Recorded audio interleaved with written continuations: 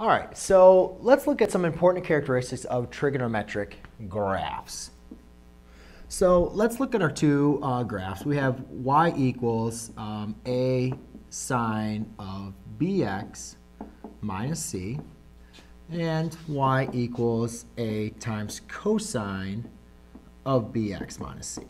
So an important thing that we want to deal with, two of the main important things, besides like the transformations, right? We kind of talked about what c does, and then if I was going to add or subtract a number outside the function, that's going to affect the graph up and down as well for translations.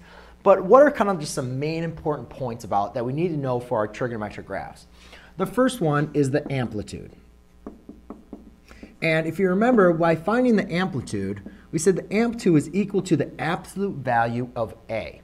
And what that's going to do is, remember, that's going to tell us the distance from the maximum forward to the minimum. So the amplitude is actually not the, the amplitude is half of the distance from your maximum point on your graph to your minimum point on your graph.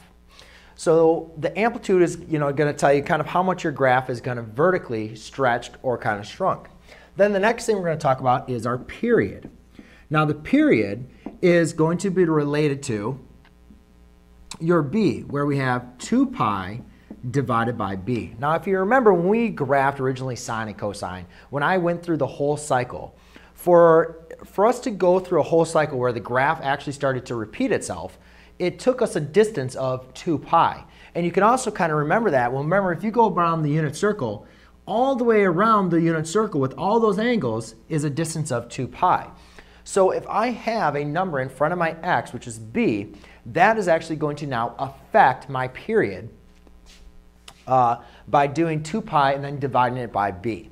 Now the next thing is, so our graph, if we always remember, we started at 0 and then we went to 2 pi. But a lot of times by the period, that's going to shrink it or elongate it, and then the amplitude is going to stretch it or compress it. Now the next thing that's kind of really important that we can do is we can always see where our initial period is going to start and going to end. Now remember, the sine and cosine graphs are cyclical. They constantly repeat, so there really is no start or end to them. However, when getting to graphing, if we want to look into kind of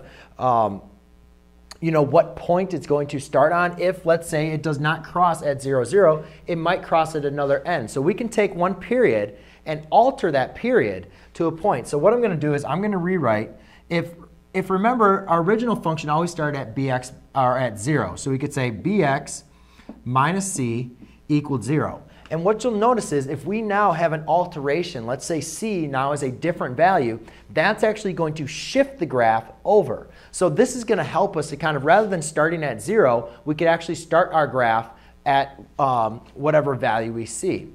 And then we can end the graph at bx minus c equals 2 pi. Now remember, starting and end, not really start the end, but start and end exactly one period. Then once you've graphed one period, you can replicate that period in the positive and in the negative direction.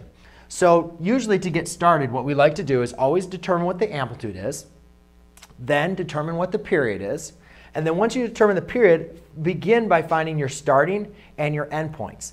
And the last thing I'm going to leave you with is, if you remember, whenever we found our period, there was 4 important points. We had our intercepts and our maximums and our minimums. So what I like to do is I always like to find my coordinate points, is I always like to take the period and divide it by 4. And what that's going to do, depending on if I'm dealing with the sine or the cosine graph, that's going to give me my important points of where I'm going to have a maximum, an intercept, or a minimum. So there you go, ladies and gentlemen. There's some important characteristics of trigonometric graphs.